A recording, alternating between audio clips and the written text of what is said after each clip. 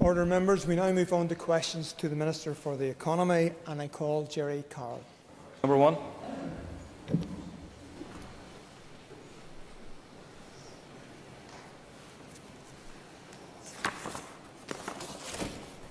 Thank you, Mr Deputy Speaker, and can I thank the member for his question. The University and College Union, UCU, requested a meeting with me in June 2020 relating to the Further Education Advisory and Oversight Group which I established in relation to the reopening of colleges. I was unable to fulfil this due to diary commitments. Following the commencement of pay negotiations, further meetings have been requested in relation to the negotiations.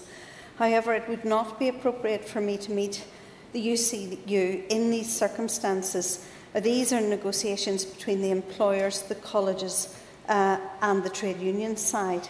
I hope that we can find a resolution to the current situation. Both students and lecturers have had an extremely difficult time over the past year, and in order to make recovery, we need to focus on skills and the economy, and we need everyone to work together to do this. I call Jerry Carroll for supplementary. Thank you, Minister, for answer. But Minister, I and many workers in the ECU find it frankly insulting and offensive that you refuse to directly meet them and their reps at any time, at any level. This is unacceptable, but especially in the middle of a pandemic where workers have worked through it. They're in dispute with their employers. Currently in FE, they're on taking strike action. Not only are you refusing to meet unions and their workers' representatives, but you and your officials have been meeting employers in the same period, meeting one side in a dispute. Come to this question, how can people, these workers and UCU members, have any faith in you being objective and impartial if you're only meeting and refusing to meet one side? Again, I would refer the member to my previous answer. It is inappropriate to meet with the union at this particular stage. I and the department will have to act with a degree of objectivity in relation to the outcome of those negotiations and the business case that will be brought forward following the negotiations. I would urge both sides to redouble their efforts to bring this to a conclusion. I have already notified the Finance Minister and the Department of Finance that there will be a need for additional funding following the conclusion of these negotiations. It is in everybody's interests, lecturers and students, to bring this to a speedy conclusion. And I wish them well in doing that, and I will do my best to work for that end once those negotiations have come to a conclusion. I call John O'Dowd. And thank the Minister for his answers thus far. Minister, I accept to a point that it's not the role of the Minister to negotiate in relation to industrial disputes. But a meeting with the Minister, whether it's the employer side or the trade union side, can bring a certain atmosphere to negotiations which allow them to be successful. So will the Minister reconsider not meeting the UCU? And I'd also urge her to reconsider not meeting the Students' Union, who are also an important voice in our further and higher education lobby. As I say, I can only refer the member to my previous answer. I do believe that it is important that we are objective in our role, that we fulfil that role that is a legal responsibility to the full, and that the employers, the further education colleges and the unions can make an appropriate agreement. If that happens, I will not be found wanting in trying to resolve the outstanding issues. I call Sinead McLaughlin. Thank you, Minister, for your answer so far. Given the flexibility of Zoom, Minister, would you commit today to meeting the students' unions in order for them to discuss their particular situation in relation to COVID supports? Well, of course, as the member knows, I do many Zoom meetings in the course of a day, and those sometimes can be very hectic and back-to-back. I have met the students' representatives. I will, of course, meet them in due course again, and I know that they have been through a difficult time over the past year. That is why I have moved to provide the supports that we have, the most generous support package in the whole of the United Kingdom for students here in Northern Ireland. Moving on, call Mike Nesbitt. Question 2.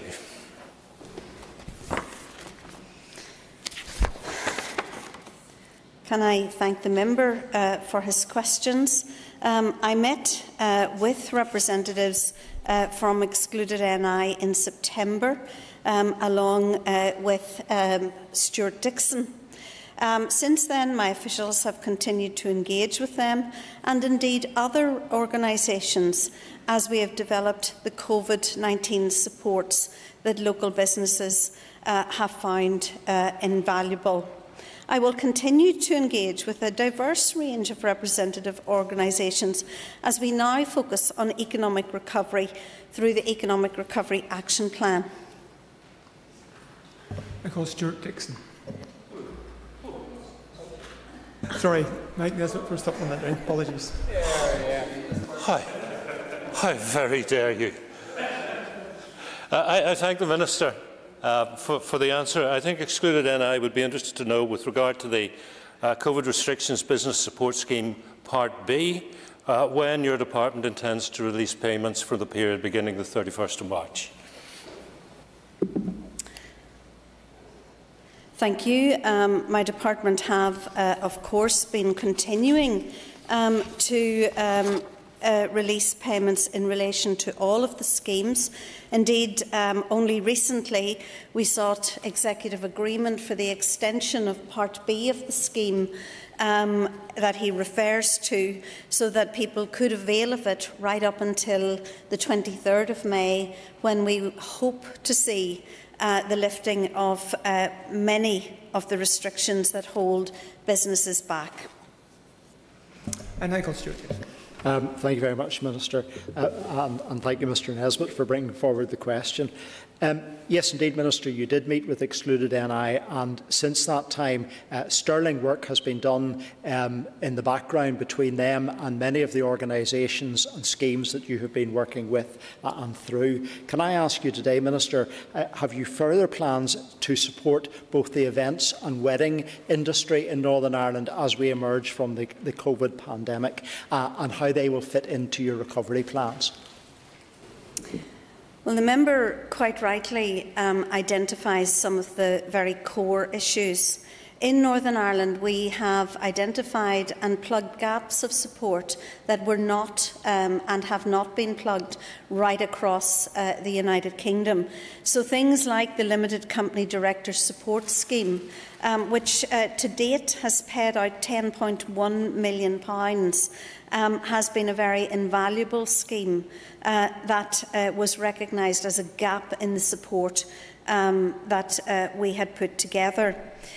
In relation to events and weddings and so on, it is absolutely clear that the best way to support all of these aspects of our economy is to have our economy open, functioning and operating normally. I look forward to the 24th, when I hope that we will see another step change in that reopening and that recovery, because that is where people want to be, and that is where we must support sectors of the economy. I call Gemma Dolan. Minister, the stringent criteria applied by your department in relation to the recently self-employed scheme excluded those who became self-employed after March 2020. In light of the £2.5 million underspent in this scheme, will you now consider widening the criteria so that more newly self-employed people can receive support? Again, can I thank the member for her question, and she will acknowledge that we looked at the newly self-employed support scheme a number of times and widened and extended the criteria so that it actually included a wider range of people. We now have around 3,009 applications to that scheme. 2,481 have been paid, and that totals £8.7 million. This has been an invaluable support to those who were newly self-employed and who missed out on aspects of the core COVID recovery schemes. As I said to Mr Dixon, the focus now should be for my department and indeed for this House more generally to actually get the recovery up, going and running as fast as we can. Today, almost 100,000 people still rely on the furlough scheme for wages in Northern Ireland, and we can only reduce that number and we can only stave off a spike in unemployment if we get the economy open. And I call Pat Catton. Thank you, Mr Deputy Speaker, and thank you, Minister, for your questions so far. Minister, how many businesses have had their applications to C or BSS Part A and Part B rejected? I can, of course, write to the member with the precise figure in relation to that. But we have, up until now, paid out £83.3 million. Part A, that has included over 6,000 applications. 5,086 of those have been paid. Some have been rejected and some are still awaiting additional information. But I will write to you with the absolutely specific figure in relation to that. In relation to Part B, 2,387 applications have been submitted, 1,551 paid, and that again is for the same reasons, either a lack of information or ineligible under the criteria. I do commend the staff at ExcludedNI, who have generally responded very efficiently to queries from, I think, members of this House and indeed members of the general public, and the level of funding that they have actually put into the economy, which I think through grants at the moment stands at around 120 million that they have administered. Moving on, I call Gary Middleton. Question number 3, Mr Deputy Speaker.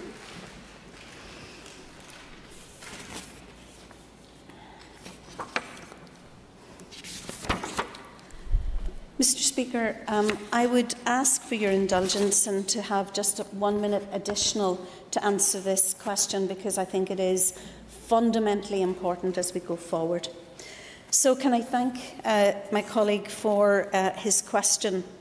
Since I launched my Economic Recovery Action Plan on the 25th of February, I have been successful in securing an additional £286.8 million in the 2021-22 year to deliver this Economic Recovery Action Plan. On the 21st of April, my department hosted a virtual stakeholder event to continue the discussion on recovery, because I believe that partnership and collaboration are key to the successful delivery of the actions set out in the plan. On the 30th of April, I announced further details of the High Street Stimulus Scheme and the Holiday at Home Voucher Scheme. Both of these schemes are cornerstones of the plan. The timing of their delivery will help maintain the recovery momentum that has started with the reopening of businesses across Northern Ireland. On the green economy agenda, I have published the options consultation on a new energy strategy, and this includes progressing key actions relating to renewable energy, energy efficiency, the hydrogen economy and green innovation. On the skills agenda, pilot activity has commenced to test how the Flexible Skills Fund could be utilised to support upskilling. The development of additional upskilling and reskilling interventions is also underway. This is particularly important, Mr Deputy Speaker, when we consider the number of people who are still on furlough or who still have their employment supported through the self-employed scheme. I will continue to work hard to deliver the themes set out in the plan, but it is worth indicating to the House that within this plan, an additional £31 million has been allocated to skills, education and support, an additional £10 million for university research and development, £145 million for the High Street Stimulus Scheme, £2 million for the Holiday at Home Voucher Scheme, £20 million for advertising and marketing for tourism and hospitality, and £17 million for tourism support programmes. an additional $15 million to maximise InvestNI's external growth opportunities, and an additional $1 million for cross-border programmes, an additional $6 million to support air connectivity, and innovation and digital innovation, an additional $3 million. Entrepreneurship will receive and support for SMEs will receive an additional $3.5 million. Thank you, Mr. Speaker, for your time. I call Gary Middleton for supplementary. Thank you, Mr. Deputy Speaker, and can I thank the Minister for that detailed update, and indeed thank her for taking the time to visit Londonderry Chamber of Commerce very recently. A key element of the Minister's economic recovery plan is the High Street stimulus scheme, or the High Street voucher scheme. Can the Minister provide a bit more detail about that particular scheme, which we hope will provide a stimulus to our High Street? Yes, and it was good to visit in the city. We had a lovely day and saw some really innovative plans to take the city forward, whether that was in innovation at Catalyst or indeed down on the Loch Shores, looking at the new environmental scheme there. Really, really encouraged. As I have indicated, we have $145 million that has been guaranteed for the High Street stimulus scheme. We are now proceeding with the procurement and implementation of that scheme. We have also undertaken some research to let us have some evidence base for when is the best time to roll out that scheme. And it would appear that to encourage spending after the summer months and the initial pent-up demand that we see in the shops now, that at the end of the summer, beginning of autumn, would be the best time to actually roll that out. This will be a prepaid card worth £100 to every adult over 18, and all are eligible to apply. The only stipulation is that it must be used in bricks and mortar businesses in Northern Ireland and not online. It is what it says in the title. It is about stimulating business on the high street and supporting the retail sector, which has suffered enormously over the COVID pandemic. I call Kiva Archibald. And I thank the Minister for her responses so far, and I also want to ask about the High Street voucher scheme, because half of the funding for economic recovery is going towards that scheme. And last week at the Economy Committee we heard from officials around it, and they weren't able to confirm what it could be spent on or where, and what the economic impact of it would be. So just given what you have said around the timescales for delivering it, hopefully at the end of the summer, are you confident that it will be ready to be rolled out at that time? We are already well advanced in working towards the procurement of the provider for the cards. I would hope that we will be able to deliver that out at the end of the summer, at the beginning of autumn. And furthermore, I want to have the time over the summer to work with local chambers, local towns, local businesses, because we want this to be a scheme that actually supports the local high street. It isn't about the online shop. It is about the bricks and mortar high street. People from our communities who actually have invested within their businesses and who last year were probably closed longer than they were open. So we will be taking a very, very strong shop local message with the High Street voucher scheme, and will be working extensively with groups, even those who are hard to reach and might find it difficult to access the scheme, to ensure that it is open and available to everyone. I call Sinead McLaughlin. Thank you, Minister, for your answers so far, and I just want to touch on the High Street voucher scheme as well. There are many variables in this scheme, but has your department done an impact assessment in relation to how it is going to benefit the overall economy, and how will we recognise that it has been a success or failure? But I don't suspect it will be a failure. But how do we measure that? And if you've done the assessment, will you be publishing that assessment? I think there's a number of questions there, Minister. This is a scheme that has clearly caught the imagination, not only of people here in Northern Ireland, but actually I've been approached about this from Scotland and from a very, very wide variety of people. We have looked at and completed a business case around the scheme. We will be then doing an impact assessment of the scheme, but where similar schemes have rolled out, it is absolutely clear from the data that have come from them that this has increased spend in the high street. And remember, by the end of August, September, we will see the end of the furlough scheme, potential greater difficulties within the economy, and we want to continue to stimulate the high street right throughout the autumn period and into Christmas. So we hope that there will be a multiplier effect from the scheme, that if perhaps people get £100, they will be actually purchasing items that will be more than that, and that it will encourage them to continue to support local shops in local towns and local businesses. And I call Michelle McIlveen. For Mr Deputy Speaker.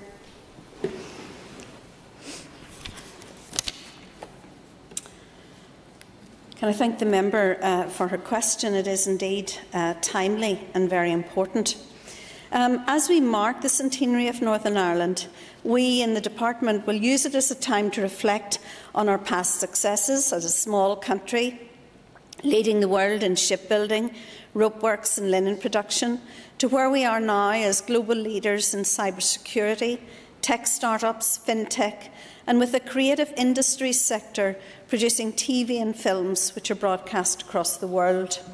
The qualities that marked our industrial endeavour in the past are still very much evident today: innovation, determination and vision. And we have seen that in abundance over the past year as businesses pivot, repurpose production lines or step up to provide much needed materials as part of our response to the challenges of the pandemic. This has been a difficult year for Northern Ireland, and the centenary gives us an ideal platform to showcase everything that is great about Northern Ireland and why it is a great place to live, work and invest, and act as a springboard for economic recovery. Despite the ongoing restrictions in some parts of the globe, we have an ambitious series of events scheduled, including an international investment conference here at the beginning of next year. InvestNI, Tourism Ireland and ScreenNI all have a series of events to mark the centenary and give us standout from other regions.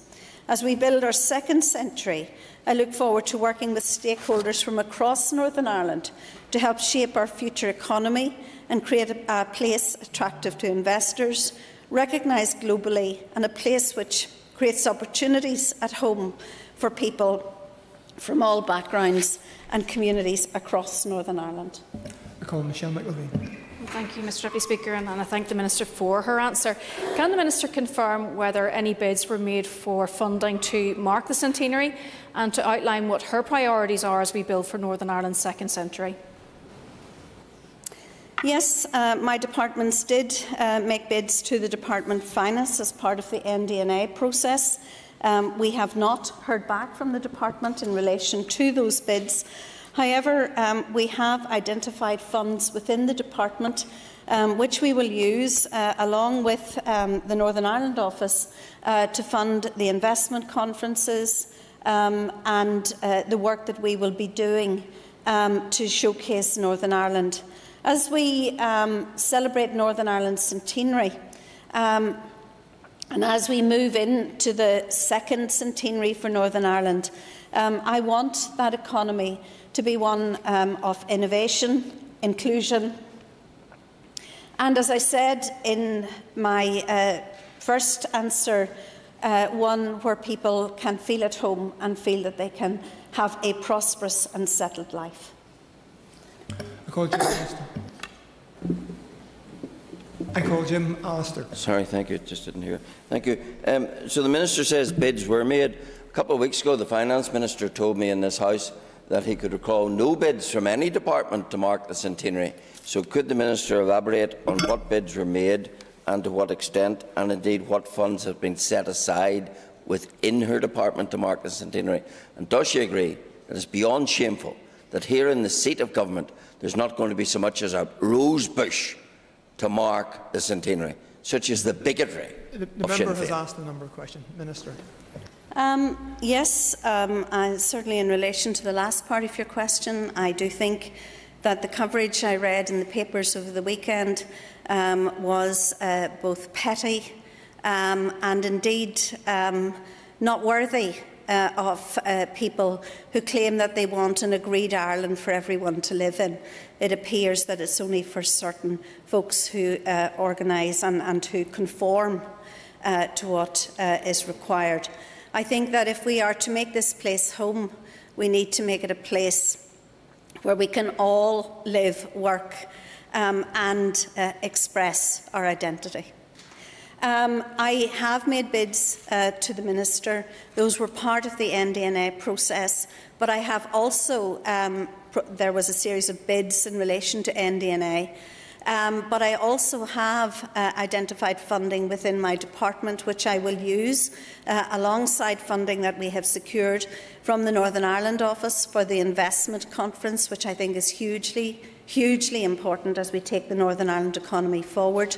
I will also, and have been working indeed with the Northern Ireland office, to increase Northern Ireland's footprint globally across the world. And we have secured some more funding to around 8 million to actually have Northern Ireland represented in growing economies across the world so that we can make the connections that help us to develop the economy. Our arm's length bodies in InvestNI and in ScreenNI have also a series of events coming up. And of course, one of the important things that I want to revitalise is that ambassador programme across the world for Northern Ireland. Many of the people who come here to invest do so because they have a personal connection or know someone with a personal connection. And we want to really utilise that ambassador programme right across the world. I look forward to rolling these out, and of course everyone in this House will recognise that with COVID, with COVID and restrictions, that has been difficult in a difficult year. I call Matthew O'Toole. Thank you, Mr Deputy Speaker. We won't agree on the exact nature of what we're commemorating and celebrating centenary, but we all, going forward, certainly I want to see maximum investment and maximum opportunity in Northern Ireland. Would the Minister therefore agree with me, given she's talked about an investment conference, that the best way to celebrate the duality and unique nature of this place is to highlight at that investment conference our access to both the UK and EU market of 500 million people via the Northern Ireland Protocol, and will she commit to instructing InvestNI to maximise that opportunity? Minister. I think that we may not agree on the centenary of Northern Ireland, but I think we should and can all agree that we want a place that is prosperous for all of our people. I am really looking forward to, we're already working on some elements of the investment conference that we are going to do at the start of the year, and a little taster of one that we will do in London earlier in the year, or at the end of this year. And that's really important. But again, the member must realise that investors come to Northern Ireland for a very wide range of reasons, and that includes the skills of our people, the cost base in Northern Ireland, the standard of living, the standard of education, and it is all of those reasons that they come to Northern Ireland to invest, not on just one single element of it. And of course, we have to be absolutely clear that investors come where they have strong supply chains. And if those supply chains are broken by the protocol, then that is a problem as we go forward. And I call Cathal Boylan. Last one, Kiest Ever Coog. Let a hold question number 5, please.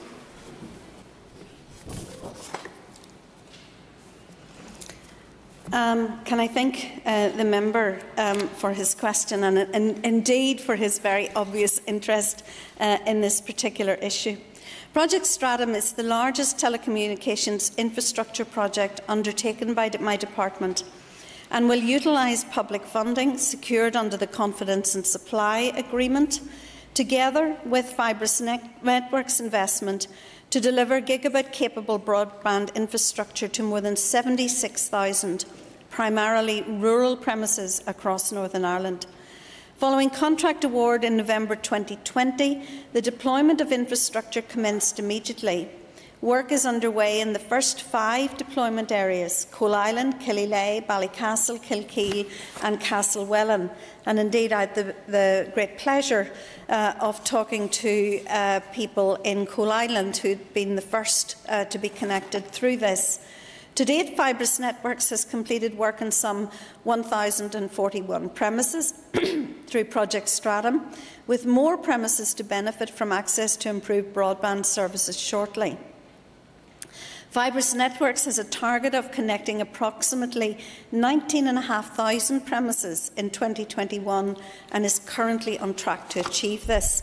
In Newry and Armagh, and I know the member will be hugely interested in this, 8,101 premises will be connected under Project Stratum. When this is complete, that will mean that 99.5% of his constituency will have access to superfast broadband. And that ends our period of time for listed questions. And we now move on to 15 minutes of topical questions. And I call Gemma Dolan. Minister, the NDNA contain commitments on workers' rights, including ways to create decent jobs that give workers a meaningful voice and input into government policy development. How will you ensure this commitment is delivered on and in cooperation with trade unions and workers' representatives? I want to thank the member for her question and to just inform the House that this morning, I actually signed off the final draft of the first piece of legislation that we will do in this House around rights for workers, and that is the parental bereavement leave bill. And I hope that this will be agreed at the Executive this week and will reach the floor of this House very, very quickly. It is hugely important in giving parents statutory rights in such a difficult situation. The Department is also working on another wider range of measures around employment rights. And looking at many of the issues that have come to the fore, and indeed over the last year. And those will include things like hire and fire, a practice that is, I think, quite wrong, and where employers should take the time to explain what they need to do and how, if they need to restructure, to actually do that without impacting on workers' rights. So we will be bringing a much wider range of measures which will cover a wider range of employment rights as soon as we get the first piece of legislation through, which is the parental bereavement leave. I call Gemma Dolan for supplementary. Thank you, and I thank the Minister for her answer. That's very welcome news about the parental bereavement leave. And on the fire and hire issue, will you commit to bringing forward legislation to end this disgraceful exploitation of workers? Well, as I have indicated, I don't think that this is a practice that many of us in this House will support. We want to see people treated fairly, in line with the conditions that they have signed up to in their workplace. And right now, if anyone feels that they have been treated unfairly or illegally, then I would advise them to seek advice either through the Law Centre or indeed through the Labour Relations Agency, because it is important that we protect everyone in this society. As I've said, I'm also working on a wider range of employment issues, and these will come to the House in due course. I call Kiva Archibald. Margaret, last and Minister, I too welcome the news about the parental bereavement leave bill. Last week, Minister, I had a response from yourself indicating that InvestNI had identified over 30 new potential inward investment opportunities since the beginning of the year, which is obviously a significant number. Can I ask if you will bring forward a strategy to maximise our potential of our unique access to the EU single market and our ability to continue to sell goods into it? Well, as I said in a previous answer, investors come to Northern Ireland for a very, very wide variety of reasons, and that can be around the standard of living, the skills of our people. Indeed, many investors that I've spoken to as they come to Northern Ireland talk about that collaboration between university and business that is so important to the future of the economy. Many come because of the clusters of innovation that we now have within our economy. So it is not just about one thing, it is about the whole offering that the Northern Ireland economy can give. And of course, in relation to the protocol, we must absolutely sort out the damage that the protocol is doing to those supply chains and those businesses that I write weekly to Lord Frost about, and the difficulties they are encountering with their trade from GB to NI. Kiva Archibald.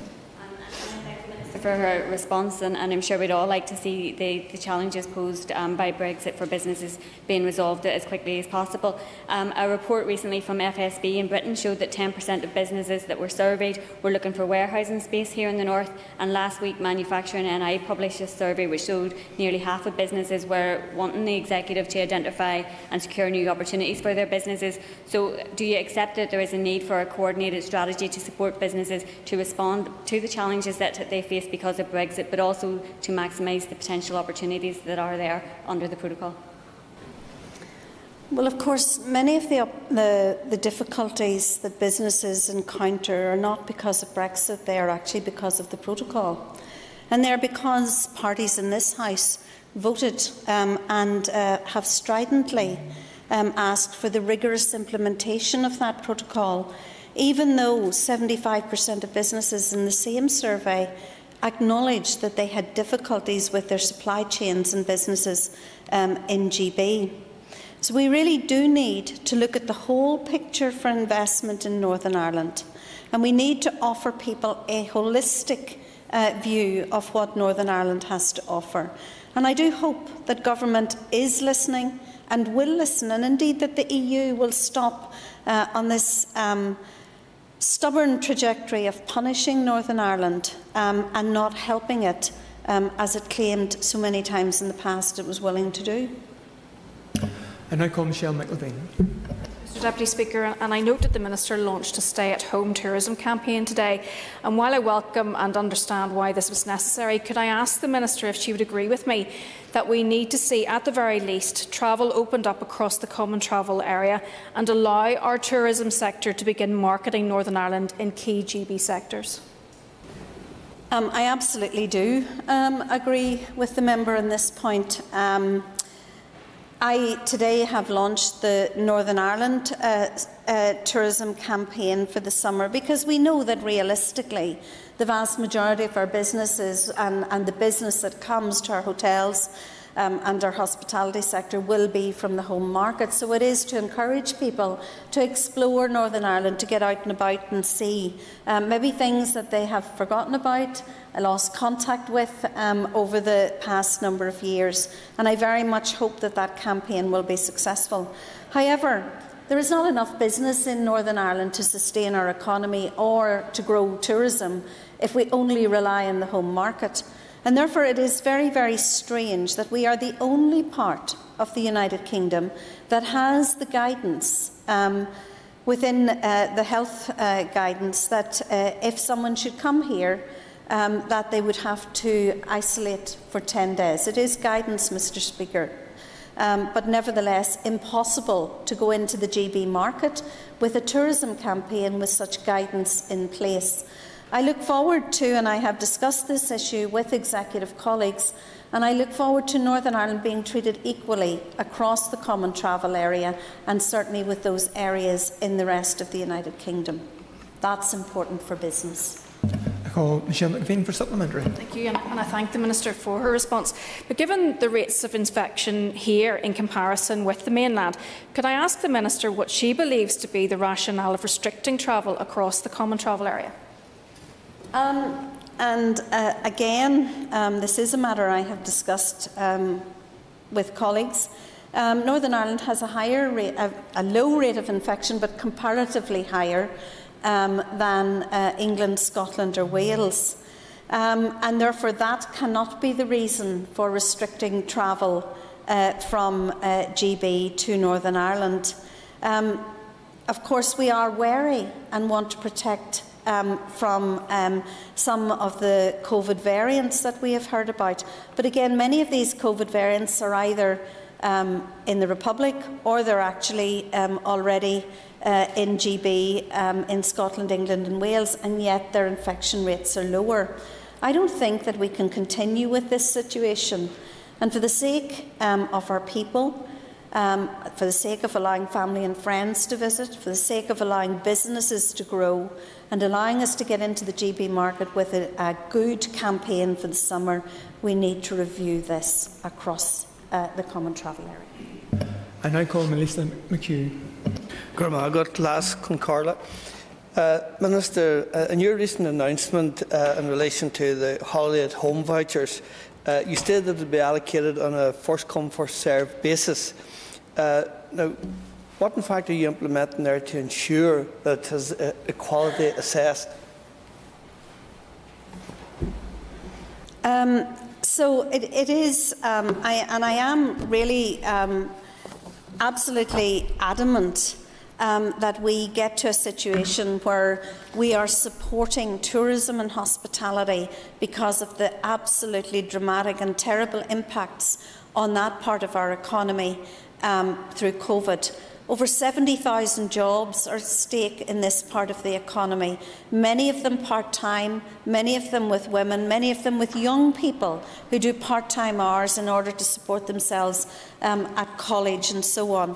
So therefore, within my Economic Recovery Action Plan, I have a number of schemes that are there to support this particular sector. The Holiday at Home Voucher Scheme is one of those.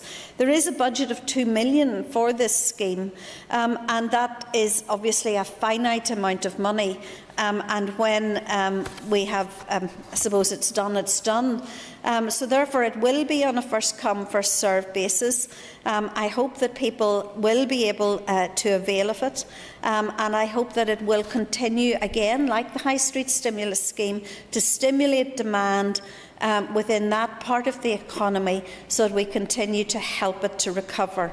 I'd also remind the member that we have allocated £20 million for advertising and marketing and £17 million for other tourism support programmes. And this, along with the money that is within the city deals, which will be a medium-term objective of recovery for tourism, will mean that once again we will get to that high water mark that we achieved in 2019. I call Melissa McHugh for supplementary. Thank you for your answer, Minister, but in your answer I'm still not convinced that there is any system in place there to ensure that it is equality assessed one way or the other. But notwithstanding that, Minister, can I also continue then that you have also selected a number of tourist attractions and accommodation providers that would be part and parcel of the voucher scheme as well. Now, how will you ensure that that impact is spread fairly throughout the 6 counties, and particularly I think again of my own region in West Tyrone, where there's many a lovely and attractive site there that would benefit from this scheme as well? Well, the objective of this is to try to spread the tourism offer and therefore the benefit from tourism. And obviously it will have a dramatic impact on the North Coast and the Fermanagh Lakelands, maybe in South Down and in other, more well-known areas. But this is available to everyone and every part of Northern Ireland, and is part of not just the recovery of tourism and hospitality, but it is part of the aim and objective of what we are trying to do with the Economic Recovery Action Plan, of ensure that we have a regionally balanced economy that everyone can prosper in. I call Minister. Minister, we have recently met with Fibrous, who are obviously the provider of Project Stratum, and we have been made aware by people in our own constituency, and I believe this is an issue right across the north, that people have been left out of the scheme because either the LPS had not confirmed that there were there was somebody living in the property, but also because speeds that were not accurate were being given to the department or to the provider, and people were being told they're getting over 30 when in some cases they're not even getting 2 meg. Can you tell us how you're going to address this, please? Again, this is a really and a hugely important area for those people who have been excluded from the target intervention area, and indeed for those people for whom we received incorrect data from Land and Property Services. And we are working on this particular issue. We are trying to identify additional funding within the state aid envelope that we have for the scheme to ensure that we have more funding to bring more people into the target area, and to make sure that we are not excluding anyone. Having said that, and these are really important issues which we are at this moment in the department working on, this is a massive scheme, the largest infrastructure project that has been undertaken in Northern Ireland. It has been made possible through the Confidence and Supply funding of £165 million, with additional investment from Fibrus to add to the value of the scheme. And it is exciting that at the end of this, Northern Ireland will have one of the most advanced networks in the whole of Europe. And that concludes our period of time for topical questions. I would ask members to take their ease for a few moments before we return to the climate change bill and we change those at the top table.